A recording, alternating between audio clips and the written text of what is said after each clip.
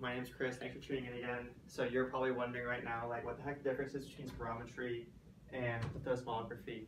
And it is pretty complicated, especially when they try and compare the two, but I'm gonna be trying to simplify it right now. So spirometry, this is when they're gonna have you blow in and out and then do like a really, really hard breath. So you're gonna do a full inspiration and a full expiration.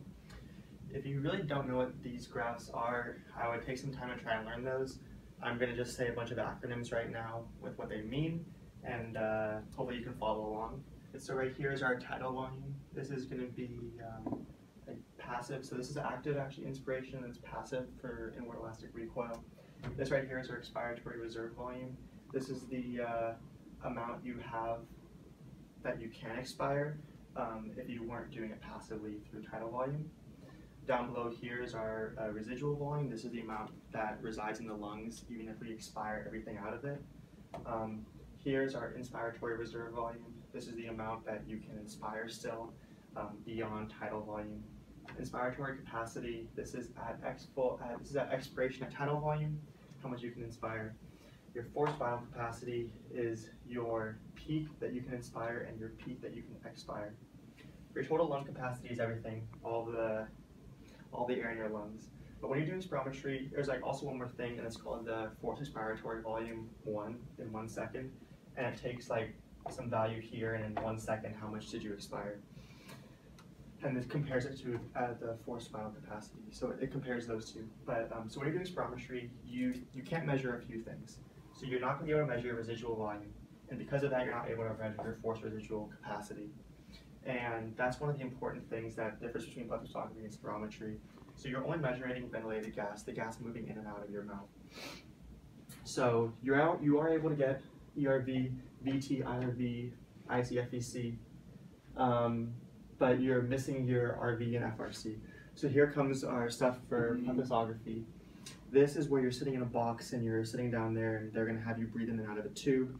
The box, they calibrate how much pressure they have in it, and then you're going to pant against it. And this is like always the hard thing. But the point of this is you're measuring all the gas inside you because you're measuring actual pressure.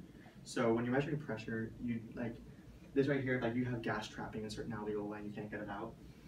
You're still able to measure it because the gas is still there, and if the gas still expresses a certain pressure. So this is why it includes all the gas. This was only ventilated gas. But so when you're inspiring and expiring, ideally this is without any resistance, so it actually looks like this.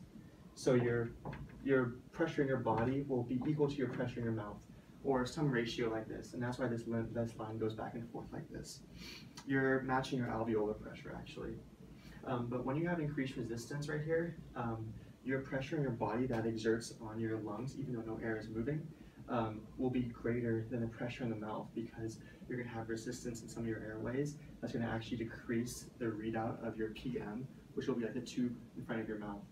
So when we're looking at this actually, the line, if you have larger lungs or if you have increased resistance, is going to have a decreased slope.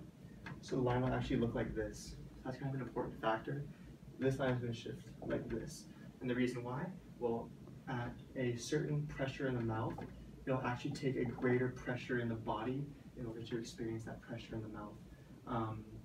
And this, once again, is because some of the pressure in the body is being used to compensate for the resistance that you're having right there.